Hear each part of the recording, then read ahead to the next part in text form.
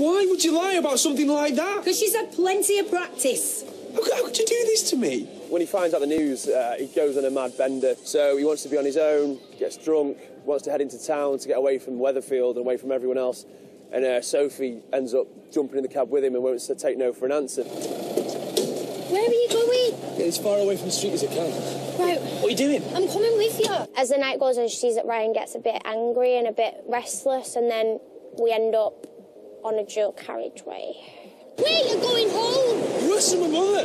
After this next car, right? Ryan, this is not funny! Oh, get a line! She wants to get hold of him and go home, but he's having none of it. He runs in front of a car. He doesn't see it.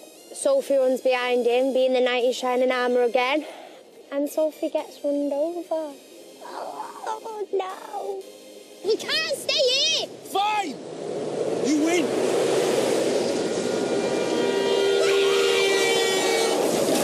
To be doing my first stunt on Corrie it's amazing. I love night shoots anyway, so, I mean, they've blocked off an entire road, all these crew are here ready to get it all prepared, and it's just like, it's a big scene, so it's going to be fun to do. Can't wait. Sophie!